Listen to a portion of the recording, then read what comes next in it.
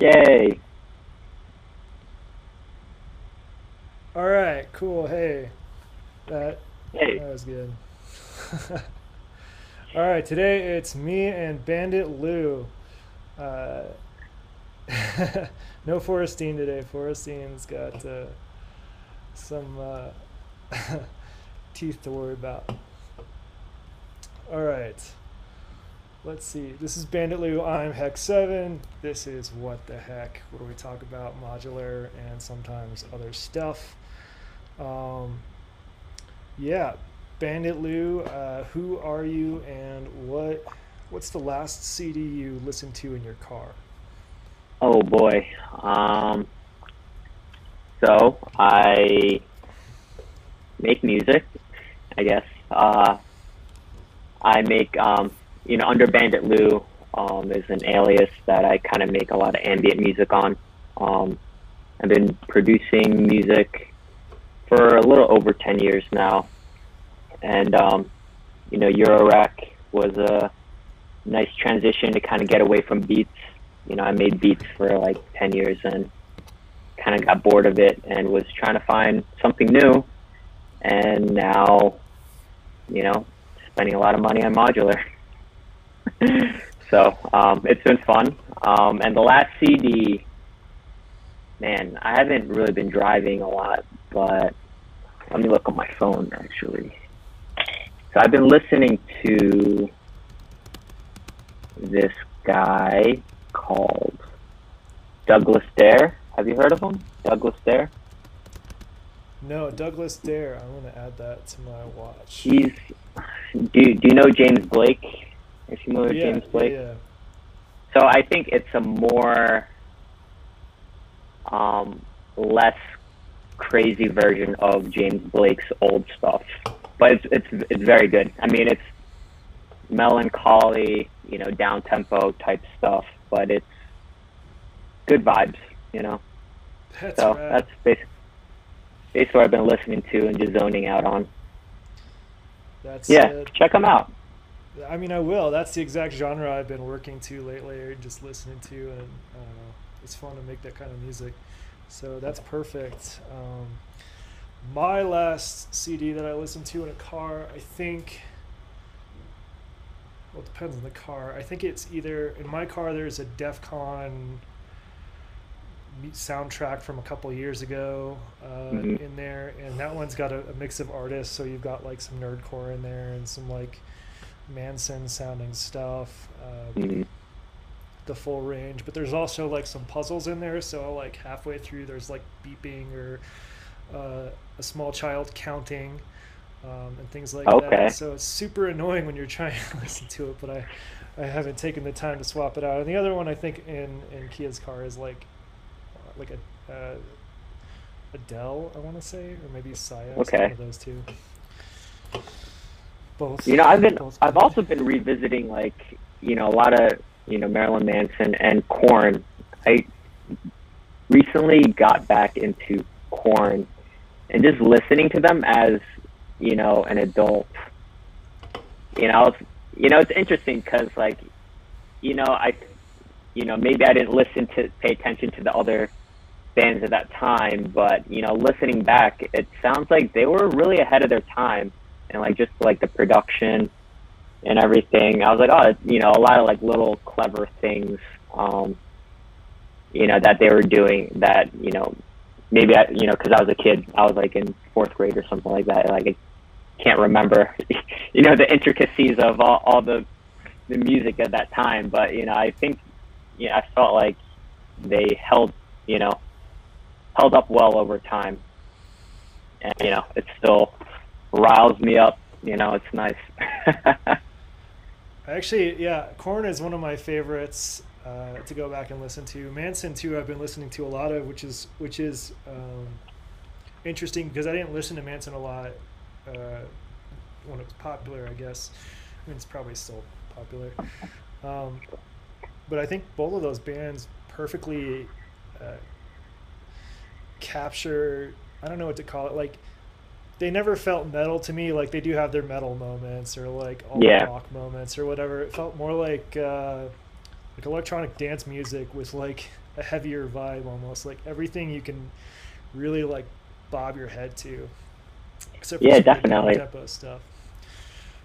Yeah, It's so yeah, they're rad. I mean, I think that's why they're holding up over time, because it's not the typical genres that, I mean, I guess back then they were like, alternative type stuff, but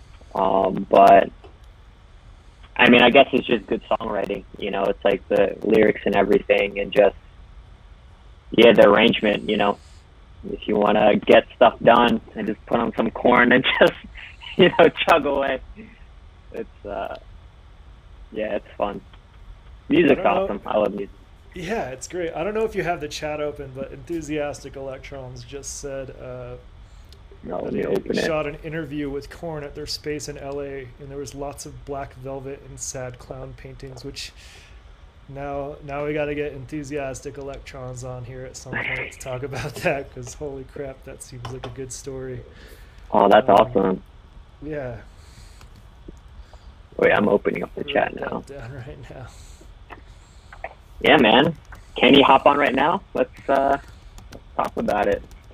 Yeah. If anyone that's watching wants to hop on, fire me a DM in Discord and I'll send you a link. All you need are a microphone, headphones, and probably Chrome. That's so cool.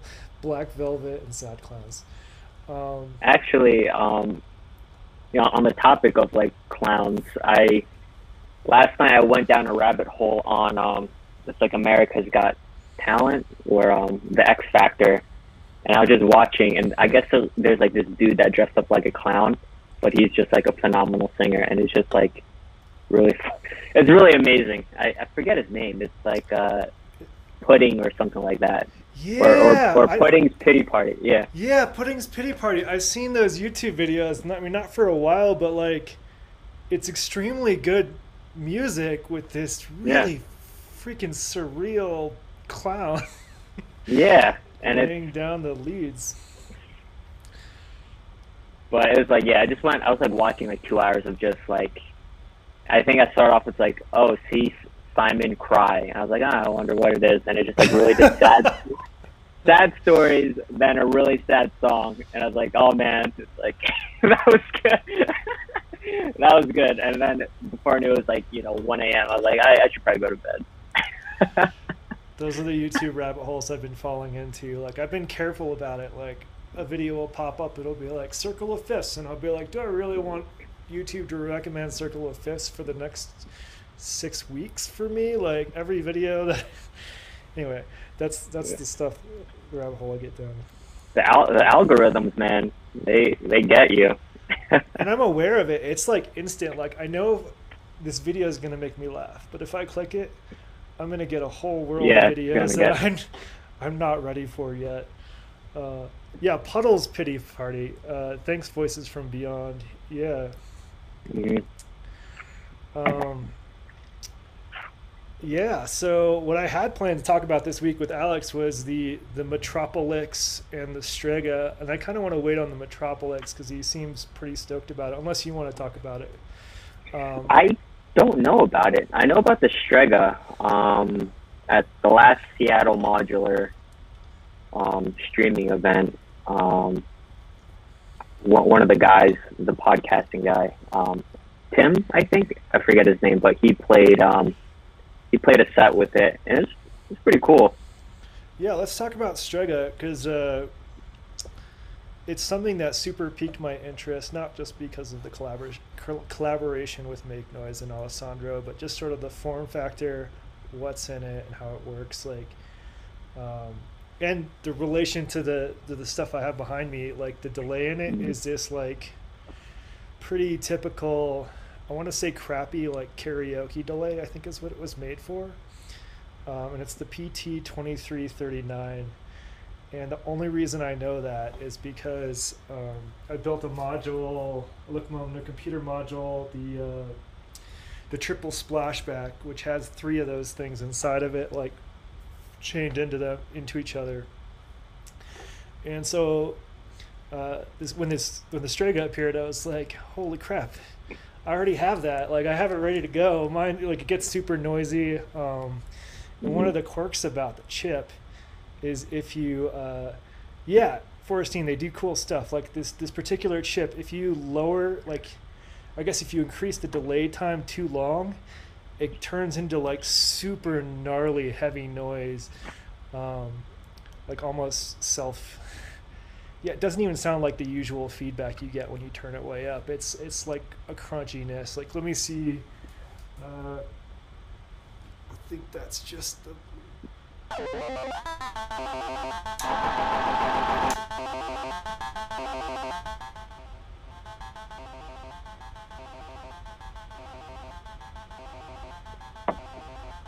So there's no delay yet. And this is with the delay. But if I turn it down, you'll start to hear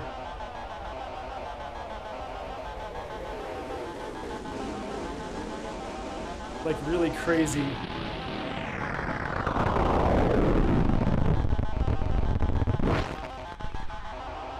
That's pretty cool.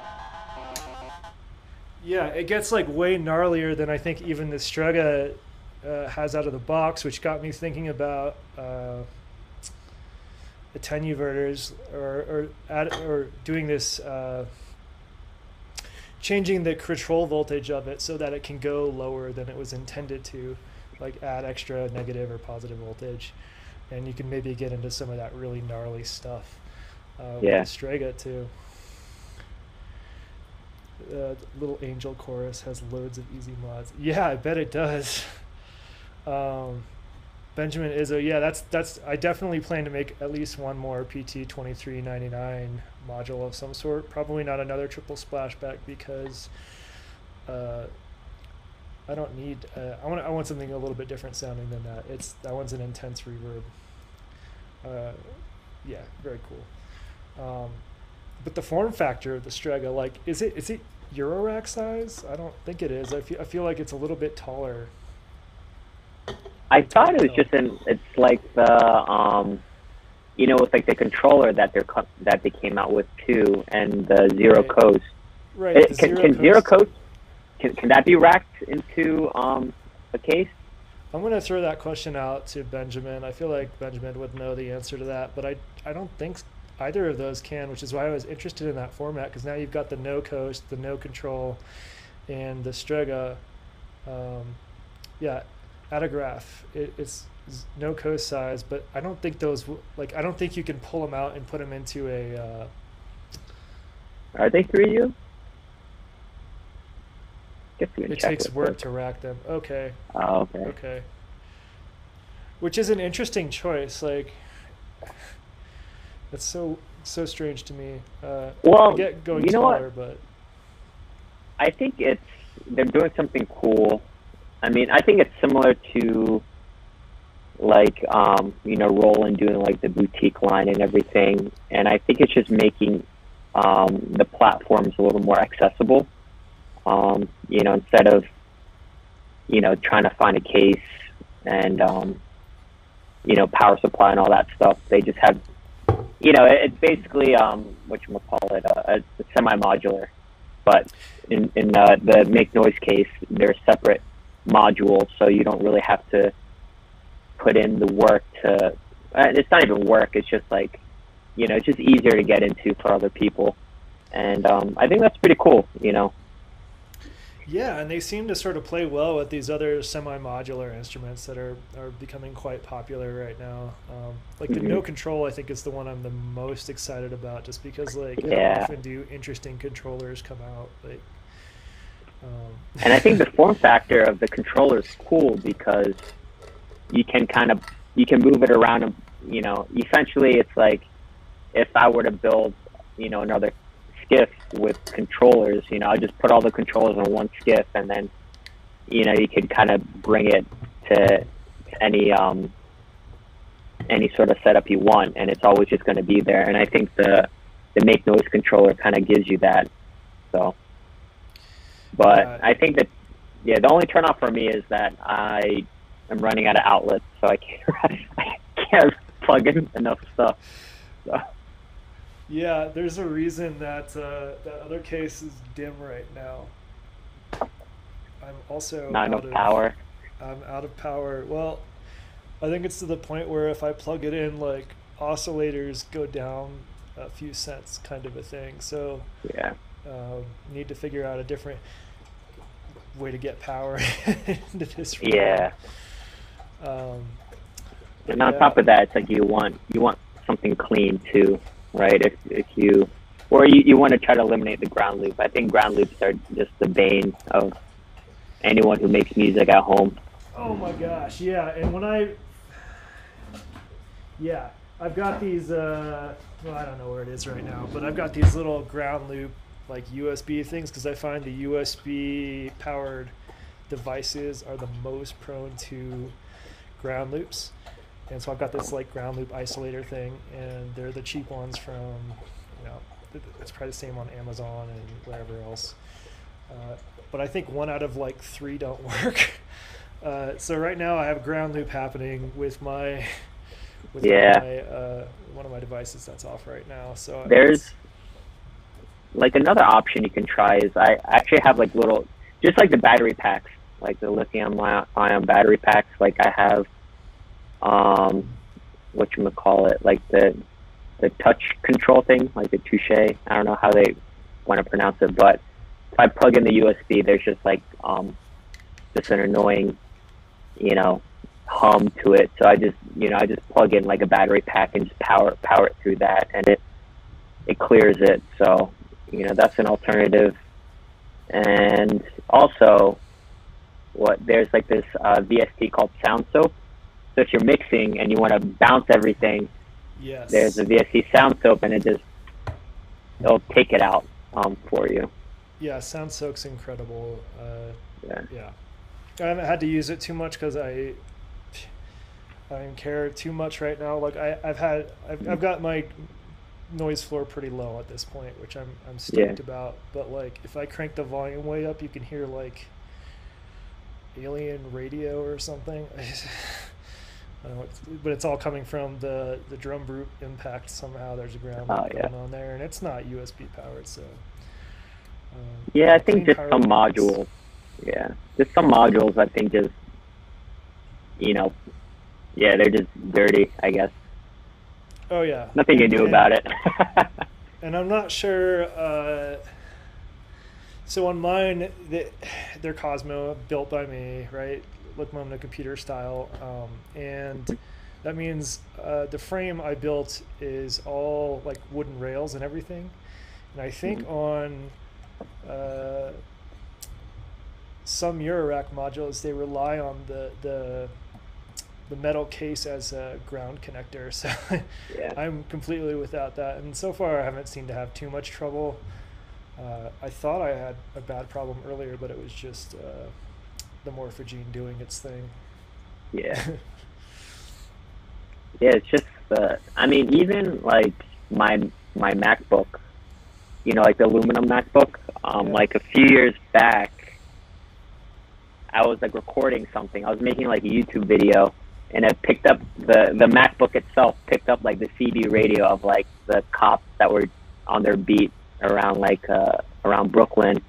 And I was like, oh, it's like, I didn't hear it while I was, doing the video, but it picked it up, in the final recording.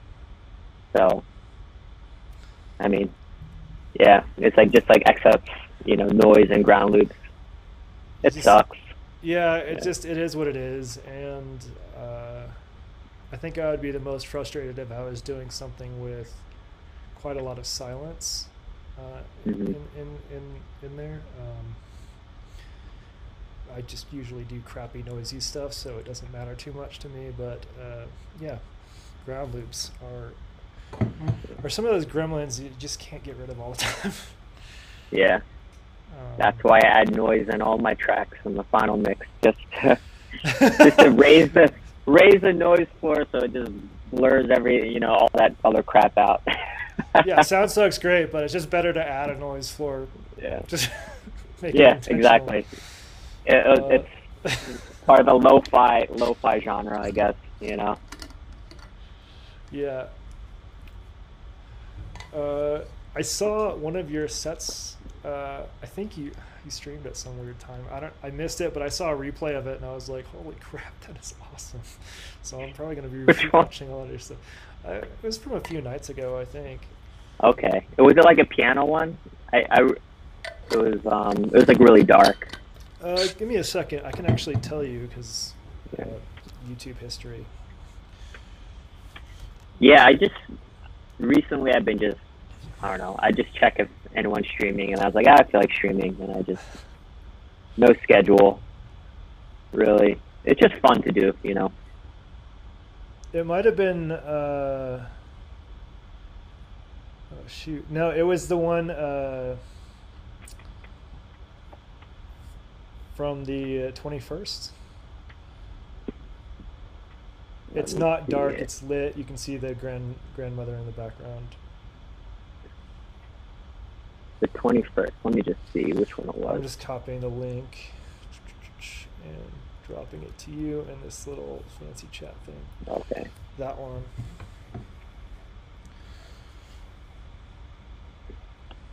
Oh, this one. Yeah, that one was pretty rad. So I'll probably be going back. Oh, thanks. Yeah. That one, yeah, I was just trying to use the Renee sequencer. Mm-hmm.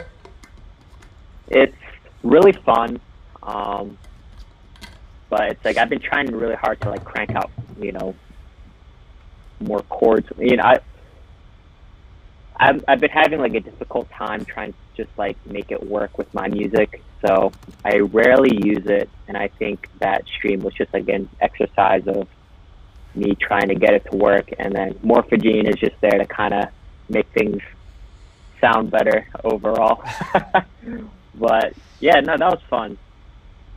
Yeah, Morphogenes is. I think it's the only module I have that I'm just not clicking with right now, but it does such a good job sometimes that I have a hard time wanting to get rid of it, because like it can make things really interesting or really pretty like instantly. Like you Yeah. just leave record on and you've got this absolutely insane delay thing. Do you automate it with like any sequencer or a clock? Like Yeah, I use so I have in the Tempe. past. Yeah. Okay.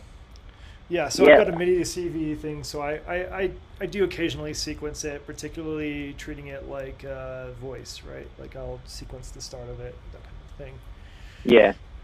Because like you can, yeah, with all the CV inputs, like I use Tempe, and there's 6 channels on there, and I'll just put it into each one. You know, you might I use like a mult to kind of split some of them up, but Yep. it's to make it loop correctly, you actually have to like divide the clock like pretty intensely, so it's not always recording like on every hit. Right. So that's like a way to make it work a little better. And I mean, I think I can see where you're coming from. Like I'm having a hard time with Morphogene, where everything is starting to sound the same to me. It's like everything I feed into it, I don't know, it's just like, all right, it literally kind of spits out something. I mean, it still sounds cool, don't get me wrong, but to me, it's like, all right, I want to do something a little different, and I'm having trouble trying to get like that different type of sound from it. Yeah, I tend to fall in the trap of either getting like wall of granular synthesis sound from it, or like more often than not sort of sparkly, like when I crank up the morph all the way, that kind of a thing where you get the stereo, and that's something I do like to do because my setup doesn't have a lot of stereo right now, so it's kind of fun to just add that every once in a while to add some depth to your head. Yeah. But those are the two things I fall into, and I have tried turning it into more of an instrument like Volt per Octave, and it definitely is doable, but is super duper finicky. Like, Yeah. I was hoping that would be something that I could set up and then feed some different sounds in do a quick tune and then also have like a new instrument, right? And that's not the case. Yeah, I It's mean, not I that simple. I think there's like three settings really that I set it at. It's either all the way clockwise, all the way counterclockwise, or I set it to green, where it's just like at the the same pitch. Oh And yeah, it's hard. And what's annoying with the morphogene too is that it's like that zero, the datum, I guess, for that green thing, it's just like so small, and it's if you bump it, like it's so easily to like bump it off of that green setting. yeah, and It's I've like why got. they do that. I don't know. They should have made it a little wider there, but the one that really gets me is the octave down. I think it's white. Like if Yeah, you just go down one octave, that one I can't do it if I want to. It's only ever on accident. yeah. Um, it's so finicky, and yeah, I've been debating popping the knob off and putting as big of a knob on it as I can just to get me Oh yeah, so you can get that like. much more control. Yeah. I mean, if they notched it, I think if they had like just like a set notch, that would have been nice. I almost feel like the But green moves a little bit, but maybe that's just me. I mean, it could, it's it's like Yeah, it's so fine, like. yeah. I mean, So it's still an awesome module. Like for what delay are you using? I use the Mimeophone, yeah, uh, and that's a fun delay. that's one of the module. Like I'm considering selling the Morphogene and swapping it out for something, and that's on the list of things I might swap it for. Yeah, the Mimeophone is really fun. I mean, I think they work nicely together. Actually, it really opens up the Morphogene, and you don't have to rely on the Morphogene of doing like the repeats. If you just send it to the Mimeophone and just crank up the feedback a little bit, it kind of does its own thing, and then you'll kind of get more of like a play between the two, instead Yeah. of just feeding the signal into Mimeophone and just having one route that kind of plays well Right. together. Yeah, and that's probably my issue. Is I usually just send a boring signal of some sort, and like enthusiastic is uh, no Benjamin. Yeah, you should feed microphone into Morphogene. I don't feed microphones into it usually. I do piezo. Well, I guess piezos are microphones, right? But I do it from like ears modules. Like I've strapped a piezo to my ukulele and gone like that into Yeah, Morphogene with the twinkly setting. It's just dreamy. Can't beat yeah. that. Uh, and some other things like that. I also have this little music box module that I made that's basically an ears with the music box strapped to it. Hmm. That's also another good one for Morphogene. If you're looking for. Yeah, I mean, like I originally got Morphogene because of its looping capabilities too, but I mean it's good, but I think I need more. And it's like the intro tape loopers. I think those are really intriguing to me, and I actually want to get two of them. That would be pretty sweet to have like four reels, and then with Morphogene too, it's like, but that's like That'd be that's pretty like two fun. grand. That's like 2 grand. Yeah, I mean, Yeah, yeah, every module's it's an like six hundred interesting bucks. It's cost. like Yeah. 600 bucks each. Like God. I guess that's sort of a pro for like the no coast and the no control and the Strega because Yeah, they're like $500 to $600 and you don't have to buy a case in addition. Like you don't have to worry about power supply. Like it's yeah. an It just instrument that works, right? works. Yeah. Yeah, Versus like this, like in regular modular, you have to build out the system the way you want, slowly and costly. Yeah. yeah. I think I got a bigger case, and then I was like, oh man, I'm gonna try to fill it up now, But then I was like, all right, wait.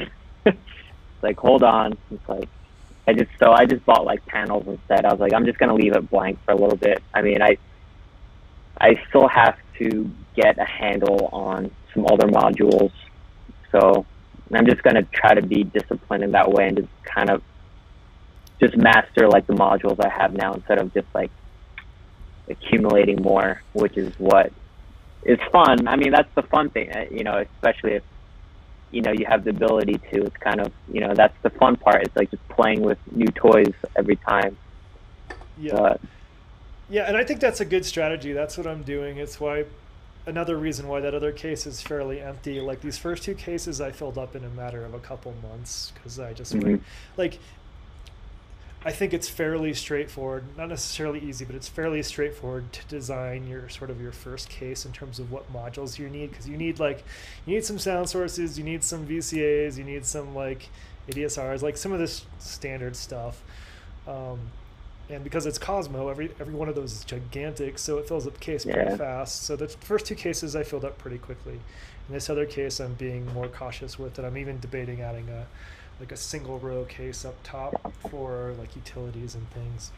Yeah. So I am taking my time at this point, because again, with wooden rails, I have to be very intentional about where stuff goes. Yeah.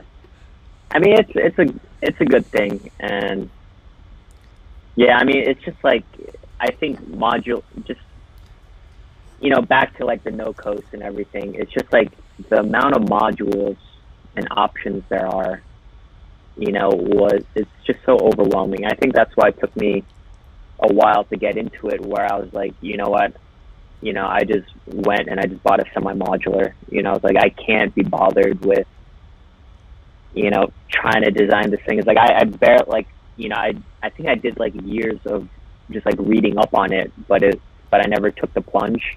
And it's like until I actually took the plunge, it's like when I, you know, got more accustomed to what's what. But yeah.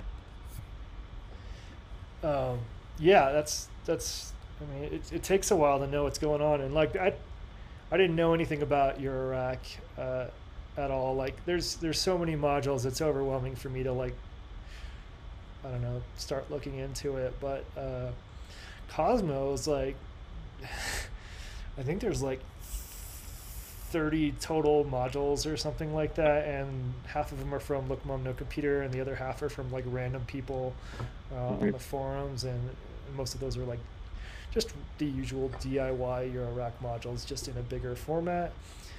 So that was easy for me to grasp onto, and from there now I've been hanging out here, people like Benjamin. I'm learning a lot about actual Eurorack modules beyond the 3 I have. Yeah, and I think it's like overall, it's just like the more you just experiment, it's like, I mean, it's just like a work in progress, right? So. Yeah, I sent an invite to Tim Code. We'll see if they pop on too. Okay. And yeah, the Cauldron of Bats, the 1/4-inch jacks are part of the appeal. Although there's a couple people on the forums that I know of that instead of using 1/4-inch jacks, they use 3.5 millimeter jacks. And what they do is on like the Look Mom No Computer modules, they just put a washer in so that they don't fall through the holes. But I think that makes a lot of sense actually. Like the cables are cool, bigger. Like I can use the same cable for my guitar as I can for the modular, great. And they're easier to find in longer lengths, I think. But it's hard when you're trying to connect it to like Eurorack modules, or like some of the gear I have over here is semi-modular, or like the Micro Freak has some CV inputs and outputs. So like to connect those, basically I've just got like a gajillion of these stupid adapters. Yeah. That you never have enough of, right, when you need them. So I can see wanting to do Cosmo format, but using the smaller cables would be, I think, ideal.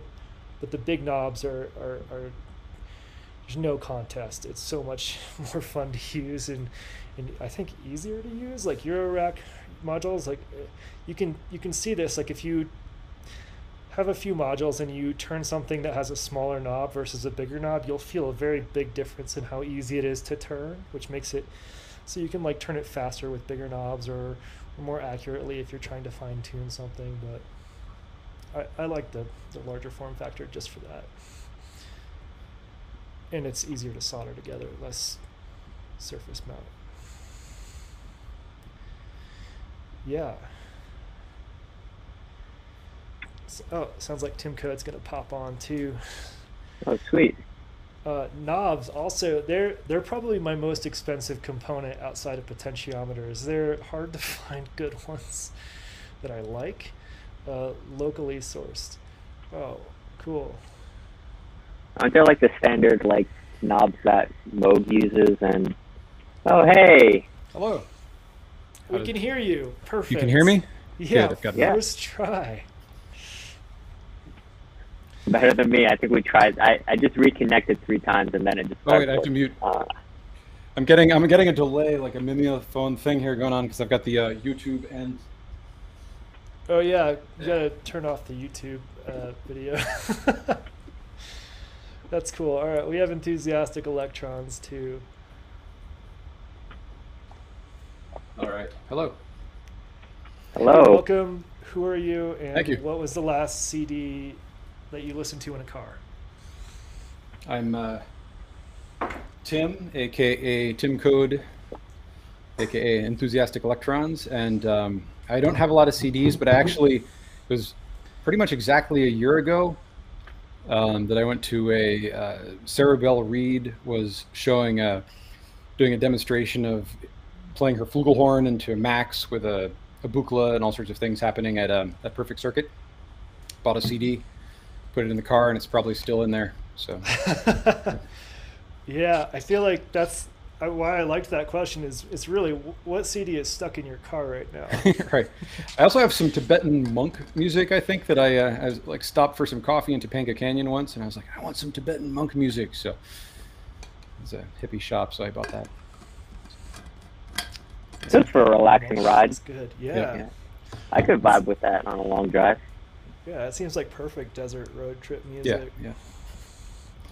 So yeah, no, it's been great hearing you talk about all of this, these things. I've got the No Coast. Started out with that, and it was actually 2 years ago that I got into modular. Like I've known about modular since I was a teenager. Like saw the prog rock, the big, Moog stuff and whatnot, and that was that was the dream. But it was like 2 years ago. I was actually working on my daughter's preschool had a fundraiser where they were doing a music festival theme, and so different people, different parents could run different areas. And so I said, I'm going to do the electro tent. It was like the Kidapalooza or something like that instead of it was Kidchella. Sorry, Kidchella. So yeah, so I was like, okay, I'm going to build. Like I used to build a lot of like MIDI controllers and things like that for video projections, and so I thought, I can do, I'll make a MIDI controller that the kids can play with. It'll be sort of inspired by modular. So so I bought a bunch of big knobs. I bought a bunch of 1/4-inch cables, and I built this big thing out of cardboard that was exactly all the fun you're talking about with the big, the big patch cables, and so yeah. Kids could just mess with it, and you'd press a button, it would make a cool sound.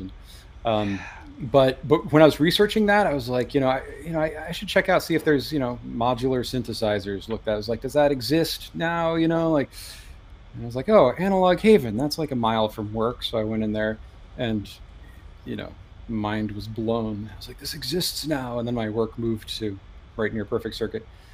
And oh, sweet. So yeah. So anyway, so I started out with the No Coast, and my idea was I just wanted to have something that was very small and performable, and I wanted to start performing again because I used to play keys long ago, like jazz, like in college, and I haven't really performed since then. So the idea was start with the No Coast, and then build just a very small improv performance setup around that. So I got the 48 HP 4MS pod, and they go really, it matches. And so that's what I was talking about with the idea with the case is at this point I now have more modules, and so I've got I have 2 pods, they're full, lunchbox, it's full, I've got modules just piling up. So so the idea is to have like a 126 HP, like 7U or 6U case, but then within that case, have a space for the no coast and the no control, where they'd be sort of slightly raised. Maybe they're held in with Velcro or something, to hold them in. So they're basically part of the rack. So the entire thing can be, moved, patched, but they're not like, I'm not going to, mess with trying to actually have them rack mounted. So that's cool. It's my idea. So it would basically be the same sort of a similar width to this keyboard. So it's designed to sit above the keyboard and be part of that sort of setup. Yeah, That's I've awesome. been chewing on something like that for them. Like I'm in no rush to get them, but like this bass I designed I built for my rack with the speakers in it. That front panel is loose. Like I can pop it out and swap it out, and I think it might just be the exact right size, or even slightly taller than those. So I could theoretically make a panel, tape them, bolt them, whatever, and then slide it in when I want to use them. So I think it's a smart move. Like I rather enjoy those interfaces that are not particularly, like it's fun to use things that are a little more expressive than a keyboard, even though a keyboard's great. Like the Micro Freak I love, and it's, I think, just the start. Yeah, this is when I was I had some SQ1s, and those are, they're great little synthesizers. They're, inexpensive and really versatile for being so small. You can do a lot of different things. And then I was like, I'd like a more, something that's more expressive. So I was looking at Renee, pretty much almost exactly a year, I guess it was a little less than a year ago. I was like, Renee, I was like, that's kind of, it's more expensive than I really want to spend. I also don't have any rack space for it. That's, huge. And then, I just played with the Pittsburgh, what was their new one last year? Lifeforms. No, it wasn't Lifeform. It was like it was the new voltage research lab, something like that. Voltage, yeah, that one. And but the keyboard the touch controller for it, I really like, and I think that predates it. It might be a Lifeforms one, but it's like a set of 5 and 5 touch plates which can be sequenced, and I really liked that. I played with that, and it's just something about it that I really, really liked.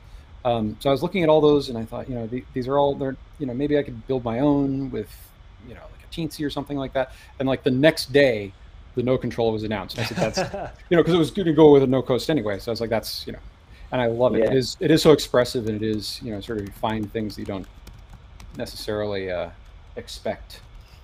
So because it is all so fuzzy, there's no, there's no quantizing of anything. So. Yeah, that makes me want that controller. Yeah. But I don't have enough outlets. My dilemma. That's my dilemma right now. Right. You were looking at cases too, Bandit Lou, right? Like what size cases were you looking at? So I have these 3 skiffs, like an 84 and 2 104 skiffs, and I was like, I'm just gonna get skiffs and just have them independent. And I mean, as you can see, like everything's kind of put away. Like the skiffs are back there. Like I used to have, like in my previous apartments and studios, I would have everything out like all the time. Like, yeah, can just make stuff anytime I want. But I think it's just a little overwhelming, at least for my process. Like it just became too overwhelming, where I was just like, you know what, I'm just not even going to use those, and I'm just going to use the things that I like anyways. So it's kind of like everything's getting dusty. It's like, might as well just put them away. So I just started putting things away. And, when I was getting more into modular, I was like, well, what's the point of getting a huge case? I really don't have the real estate to kind of leave it out anyways. So I was like, I'll just get these little skiffs, and they'll be independent. And then the idea is, when I make music, it would be really deliberate on what I use, the tools I use, and, it's kind of like the first world problem is like, oh, you need limitations to make music, which is a good thing to have, I guess. But, so that's the idea. But, as I was, doing more live streams on EMS, I would put stuff away, I'd unpatch everything, and then, or let's say like I took out a skiff and I'll start making stuff like, oh, I really wish I had another oscillator, or, you know, I really wish I had the morphogene with me. It's like, all right, I gotta take it out, you know, make room for an outlet to like plug in. And it just became like, you know, then like readjust like my desk. And it's like, you know, I just want everything in one freaking thing. And just like one outlet, or in this case, it's two, so it's better than three. And it's just like where I can just access the modules that I want. But at least I can put it away. So I settled with, I mean, I've been waiting for the IntelliGel stuff, but I can't, you know, can't get my hands on them. They're like sold out everywhere all the time. And then I was looking at like the Pittsburgh structure too, but it's, I mean, they're like the bigger cases.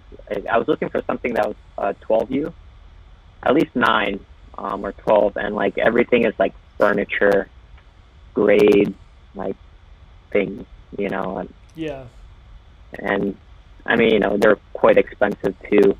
And I, you know, going back to, you know, power, it's like I just wanted something that had clean power and good power. It's like one of my, at least something on one of my make noise skips with one module, like I just get like this weird, like high pitched, like whine, and you know, sometimes it's there, sometimes it's not, depending how I plug stuff in. So it's essentially there's a ground loop somewhere. And, but anyways, yeah, I settled with the, what was it, the MDLR. They have like a compact travel case, and it's a 12U 90, I think 94 HP. I just bought it, so I should know. Cool. Their stuff looks great. But it's like, I mean, it's just so expensive. You know, I think if I was looking for something that would, you know, I'm in a rental right now with my wife, and we're going to be moving around, and it's just like the idea.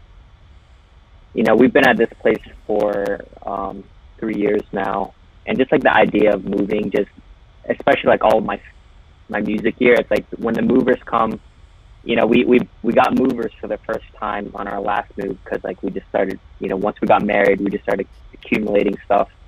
It's like I don't want them to touch any of my music stuff. It's like I'd rather just throw it into my car, make the trips myself, you know. And it's just like the thought of moving like a huge modular system just gives me a lot of anxiety for whatever reason. So it's like I just want a case that I can just fold up and pick up. So, you know, paid premium for it, but I think it'll be good. That's cool. And that's very cool. Yeah, trying to not buy more modules to fill it up. I think that's the real struggle right there. It's like, ooh, I got another, like, you know, 100 HP. It's like, what can I put in there, you know? You know, I started out with just a few, you know, just like the little pod and then another pod, and like I keep buying blank panels that I like, but I just never have enough space to use them, you know. And it's not that I have so many modules, it's just I have such tiny cases, you know. So just find some good blank panels and, you know, savor them. Yeah, I'll just super glue them on. I'll never take them off. It's like, oh well, I can't get them off. I guess that's just, you know, can't get that module. Yeah, we actually just moved and recently, and that is one nice thing. It would be nice to have a case that you could just close up and move, but on the other hand, all the little ones, they all just sort of fit into a little, you know, vintage frame, like an old suitcase we had, and so let's move that by itself. But I mean, mine are a suitcase size. Like this one has a handle even that folds up. You have a case for it, or a cover that goes on? No, but I guess you'd make one, right? Yeah. I could make one, and that's maybe on my to-do list. But I designed it in a way that nothing sticks out beyond the edge of the case. It's still not like the same as having an actual cover. Actually, that's not true. The door stopper sticks out now. I didn't anticipate having a door stopper attached to my modular, but nice. I do. I know. I've been sort of planning like what the case that I was describing would look like, and I was like, I'd like a top on it, but I also kind of like, I really like the ones that are just sort of just nice sleek wood on the outside and don't have any hardware for closing a top. So I thought of an idea where it would just sort of, there'd be like almost like a shoebox where there would be a wooden top that slides on top of it and then latches on somehow, but you could just remove it entirely. But that, this case keeps getting bigger and bigger, the plan for that. So now I'm just going to make a skiff with no bells or whistles, just like start with that, go from there. You just got to build out your wall. Yeah. And just make your whole entire wall into a case. Yep. Yeah, you can always go vertical, man. Yep. People with like really tall cases, I'm like, I would get so annoyed. I don't know, it's like you have a stepping stool, to go up and like unplug stuff. That'd be cool. Or have like a vintage, like an old fashioned library, like the ladder. Oh yeah, like a ladder. The rolling ladder. Right. So when I made this case over here, I did stack all three of them. Like, it was this tall. Like, it's awkward to plug things in at that height. So I decided I was gonna go wider. Yeah, I'm dedicated, since being a keyboard player originally. I'm sort of dedicated to this form factor, like the horizontal in front of me kind of form factor, and not the whole wall thing necessarily. I say now, check back in a year, but yeah. I mean, I really like the wall. It just meant two things. One, I no longer sit down at all. Well, that's good. Like, I got a chair, you can see it over there, covered in patch cables maybe. Yeah. And two, I don't know, if I was sitting down, I'd have to like sort of, you've seen them all over YouTube and Facebook, like the synth, I don't know what to call synth caves, where people have like the full U shape all the way around them within chair's reach. And this allows me to like, A, I can't really do that here. The floor is sloped, and B, like I'd rather just walk over to the thing. And since I'm standing, it's not a big deal. You got to build a cockpit too, like the one. Yeah, I actually was thinking like that top row would be great if it came just like over me somehow. But this is freestanding. There's nothing behind it. Yeah. So I'd have to, like, I don't know, get some ratchet straps. I've seen some people like ratchet strap from like their table all the way over the top of the box to hold everything together. Oh my God. If it's like on the ceiling and you're just like on your back somehow, then like the cables won't, they'll just be dangling down. They won't get in the way of other modules, If you're looking for a case idea, I was thinking maybe like a used bunk bed would be sick. Yes. Yeah. Because you could just put it under that top bunk. And then this line underneath the bed underneath there with just some big speakers. Yeah, right. Yeah. I think with the type of music I make, I would just fall asleep. Just like, okay, I'm gonna fall asleep. Oh yeah, I don't know. I couldn't make the ambient stuff that I do lying down. I could, but it wouldn't last very long. You'd be like, why is he still playing that loop? Because it's dark and it's like, he's passed out. Yeah, I'm gone. I hate to do this, but I actually need to step away for a few minutes. Okay, we can. I mean, it's 9. We can keep going, or we can call it. Up to y'all. It's up to you. I'm just chilling. I recently left. Don't stop on mic. All right, go do your thing, Tim Code. We might be here when you're back. All right, cool. Thanks. Sorry about that, but thanks for coming. No worries. Electrons. Yeah, bunk bed synth is definitely like on my list of things that I want to do at some point. I mean, it's like now like the electric bill too. It's like, because like you see people with like everything on, and it's like you don't use all those. That's why I like the skiffs too, because then it's like, well, I don't have everything on all the time. That I'm, Yeah, I'm actually not confident enough in my stuff to leave it on all the time. I feel like this much DIY probably deserves a little bit of adult supervision. But put a breaker switch in your case too, just in case something fires off.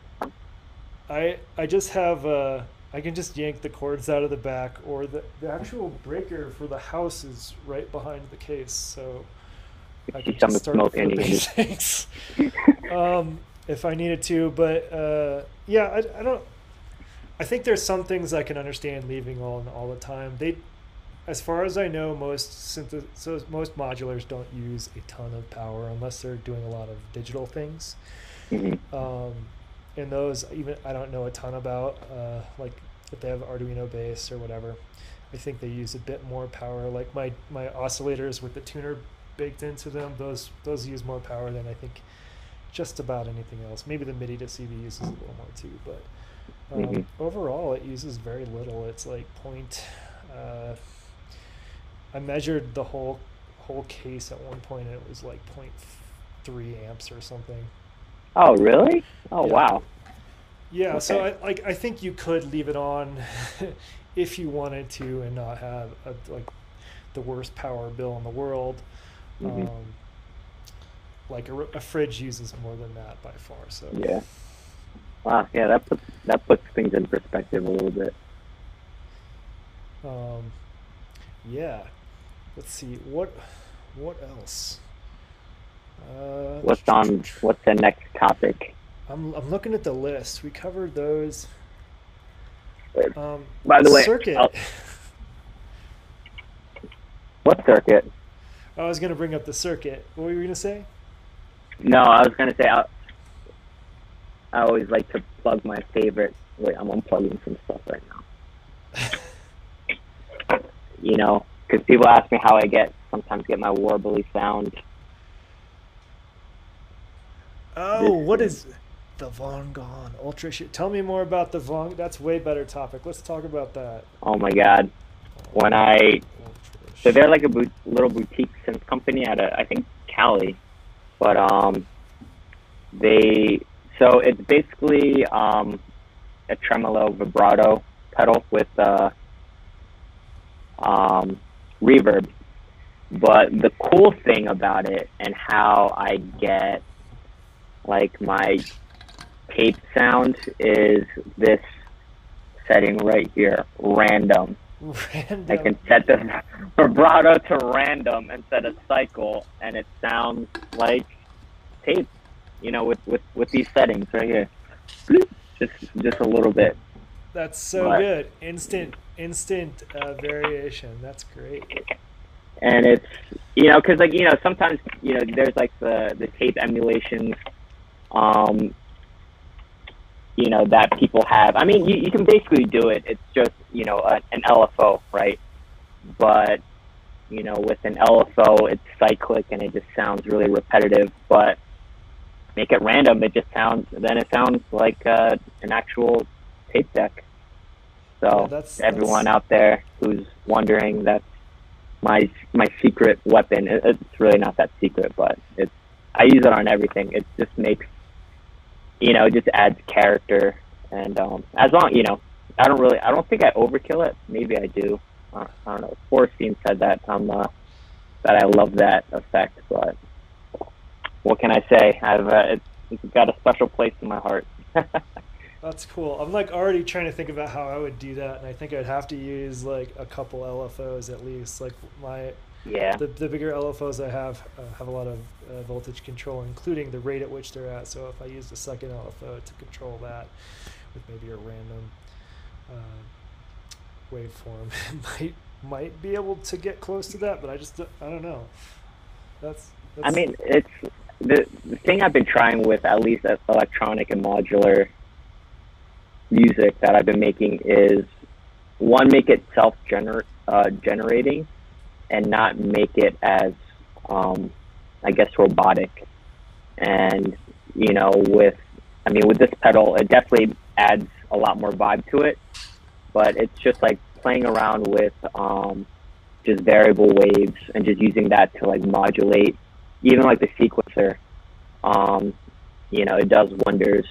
You know, on the matriarch, there's in the modulation section, there's a variable wave, and I'll just route that into the clock division for the sequencer, and it just, you know, you can make it as crazy as you want it, but it's just, you know, kind of brings it back to a little more human feel to it, as funny as it sounds. Like, you know, like I'm a human programming a modular to make it sound like how I would play it, but I don't want to play. But I actually don't want to play it.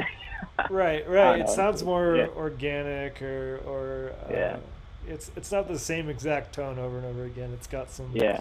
some differentiation to it. Yeah.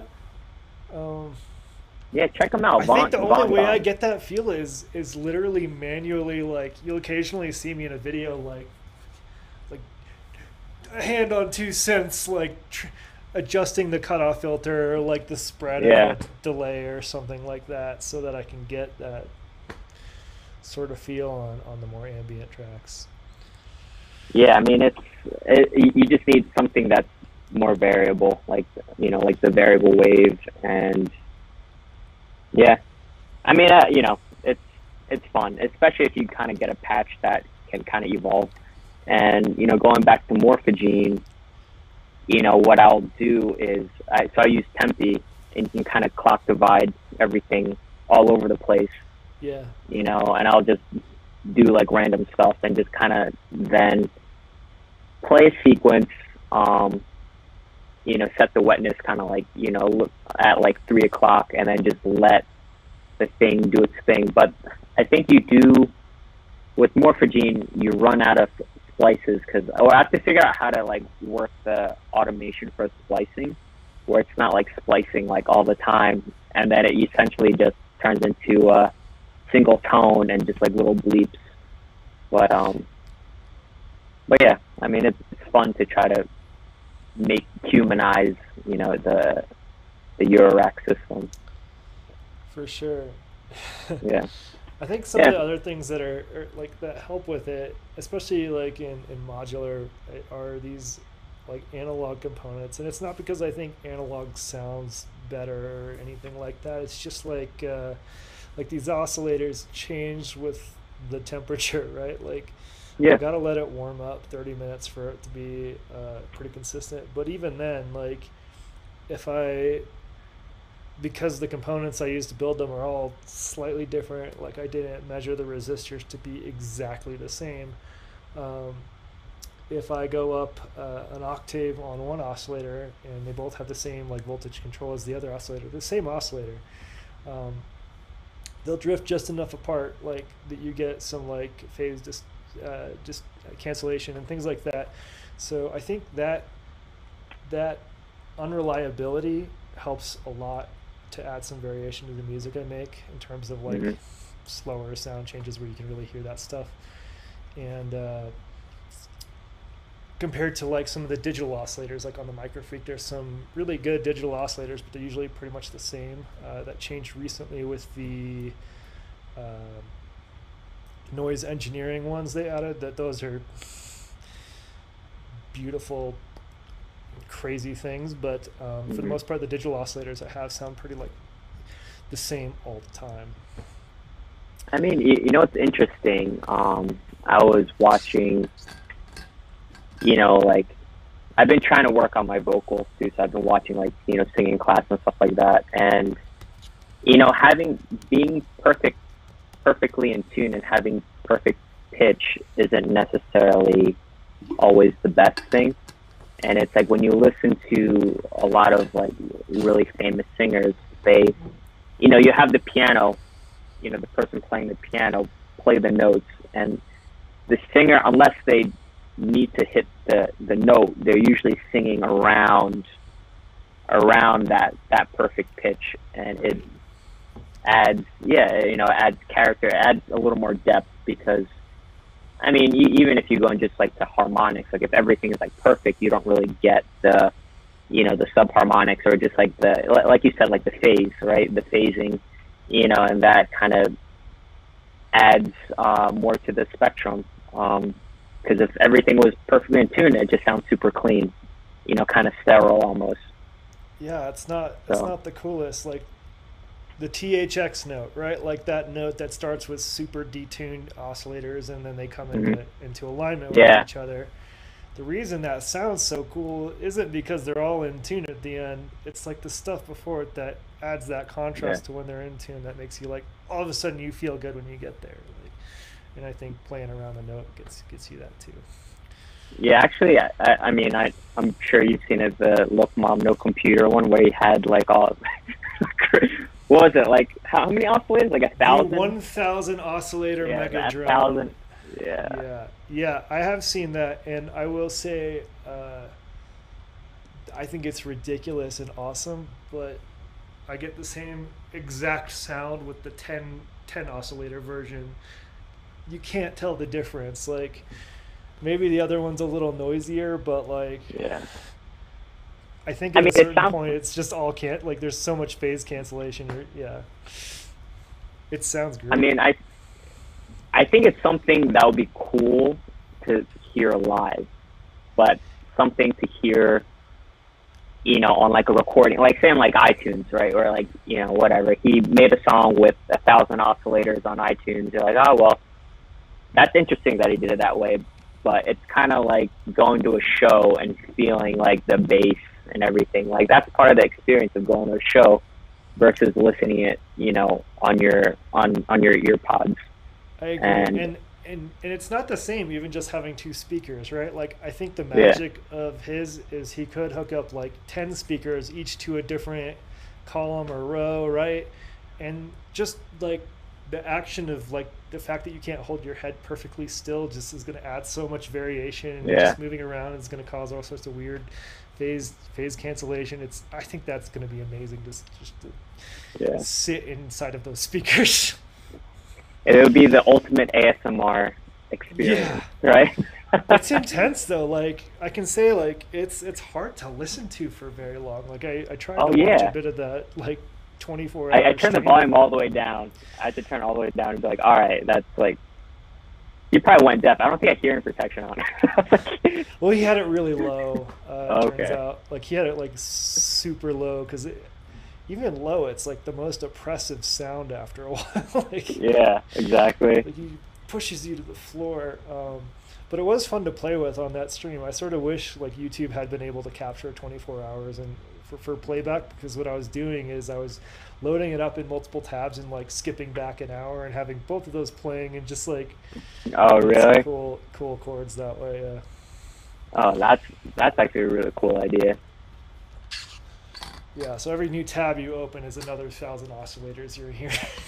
Yeah, I mean it's like he does like a lot, like he does a lot of cool stuff. It's just like, you know, with like the Furby organ and things like that. Yeah, so I think I've never really talked about how I got into modular, but it's entirely because of that dude. But I didn't even care about, like I didn't know about modular very much. Like it wasn't mainstream enough. For a while there I wasn't paying too much attention to music or anything like that. So I hadn't, like I'd maybe seen him around here and there, but I didn't know what it was. And then I think I went down one of those YouTube click holes and got to like, I don't know, Bo Beats or Andrew Huang or one of those dudes that leads you to like Noir Blanc and all of the YouTube people that do synthesizer shit. And all of a sudden I was introduced into Eurorack and I was like, there's no fucking way I'm doing that because it's going to be so expensive and it looks really hard and whatever. I have cool synthesizers here. And so then I built one because it just seemed like a cool thing to do. Like if I'm gonna get into modular, I'm gonna try to do it at low budget. Building it is, just to be clear, is not low budget unless you do it like perfectly or you build a lot of things. But that's how I got into it, was that crazy dude on YouTube with the Furby organ that I absolutely want to play. And I can't believe it's not in more videos, but maybe just everything sounds like that song. So where's his museum? He has a museum where it's at, right? Yeah, the Museum of Everything Else, and it's in I can't remember the name of the town, but it's in the UK. And it's in the UK. Okay. Yeah. Yeah, Look-Mom No Computer is definitely a gateway drug for sure. Yeah. Children of Bats. We should, when pandemic is over, we should definitely do a little field trip out there. Holy crap, it's on my That'll list be fun. for sure. Yeah. I want to. Yeah. I'm hoping he'll have Synth Bike up again for that. There's also like this other store where they just have every synthesizer that was ever made. And Yeah, there's a few it's places in Europe like that. somewhere. Yeah. Yeah, well, there's like Toman, which is like Synth Reactor or whatever that huge store is, and then there's Hmm. like there's a couple. I don't. I think they're like It was in Europe synthesizer somewhere. archives or something, where it's Yeah. like the one that Look Mom No Computer went to at one point, and a few other Yeah, yeah, people that was went the to. one. That's just Yeah. like it's got everything there, which is pretty crazy because that'd be a fun one to go to, and it looks like they have a way for guests to come in. I don't know if you can request a particular synthesizer, but they've got a few out and plugged in and ready to play. Like it looked pretty cool. And they let you record stuff there too, which is, Yeah, I mean, very generous. very yeah. Yeah. He's Yeah, I aggressive. mean, speaking on synthesizers, like, that's what really got me into music way back when I started. I started with like an Alesis. I remember you ever listen to Dorian Concept? You know Dorian Concept? You should check him out. It's, I don't know if he's made any new music, but he's essentially a jazz keyboardist that can make a microchord and a Alesis Micron, like those little like synthesizers, like the stuff that he cranks out of them is just like amazing. You know, like he uses like every feature, like he really just unlocks it. And I remember watching his videos, and I got like an Alesis Micron, and then from there it's just like you get into vintage synths. And another cool synth that I have is the Waldorf XT. I think I was talking to someone on one of my streams about it. It's the Waldorf Microwave XT. That's a really, really beautiful synth. It's a wavetable, and it just embraces the digitalness of what it can do versus like being analog. And like you'll listen to some videos on there and like, oh my god, it sounds so lush and amazing. And it's a purely digital synth. That's awesome. We're Yeah. gonna have to talk about that on a future episode because I want to hear some sounds and see it. Um, Yeah, I think of course I have those synths put away because I've been focusing on modular stuff. And I was like, maybe I should just take it out. Yeah. No, not right now. Like, I think we're on a good topic. Like getting into this stuff. Like I did not care for synths for a long time because I think when I associated synths with music, it was like cheesy 80s, and that's not necessarily a bad thing, but that's like what I was associating it with. Like it never occurred to me like that. I don't know, Prodigy and like half the bands that I liked were using synthesizers in really sick, cool ways. Mhm. And that didn't occur to me like until I guess last year, maybe so, maybe a couple of years ago actually. But it started when I got my hardware thing. Started when I got this stupid thing like on sale, like a pocket Yeah. operator, right? Like Yeah.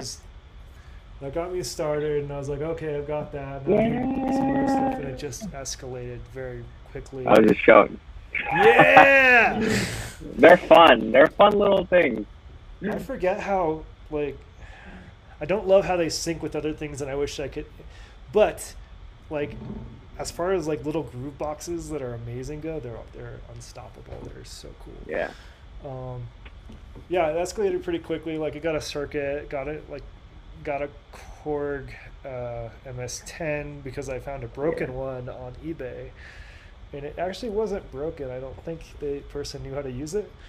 There was just like some knobs that badly needed cleaning, so I pulled it completely apart thanks to a few videos on YouTube, and that was the start of me feeling comfortable Tinkering. doing some tinkering and DIY stuff. Yeah.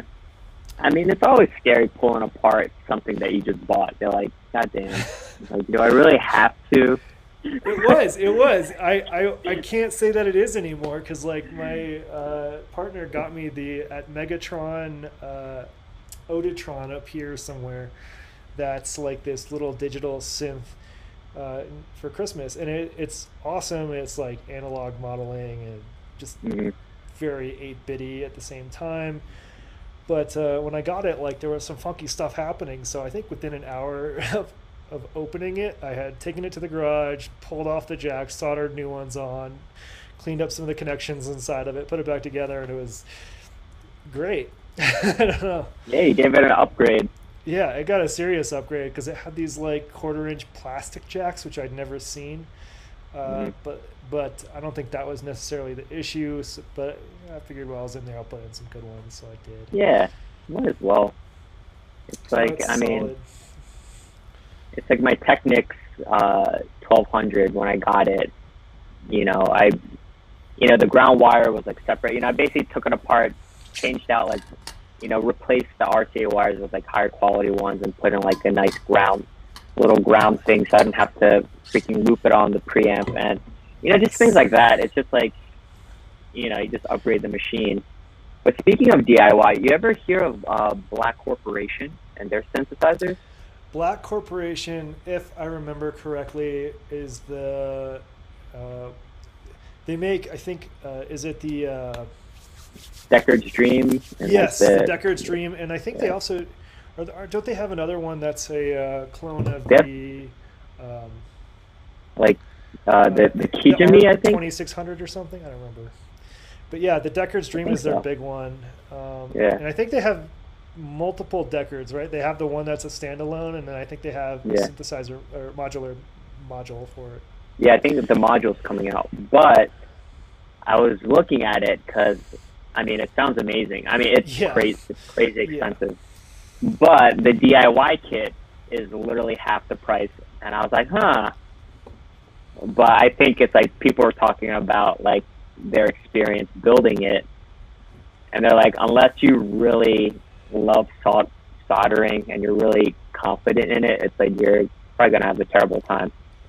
So I was like, So it's there's a lot to it. I read something similar as well, and I wouldn't hesitate at it. Like I would look to see how much of it is like surface mount components. I suspect a lot of it is through hole.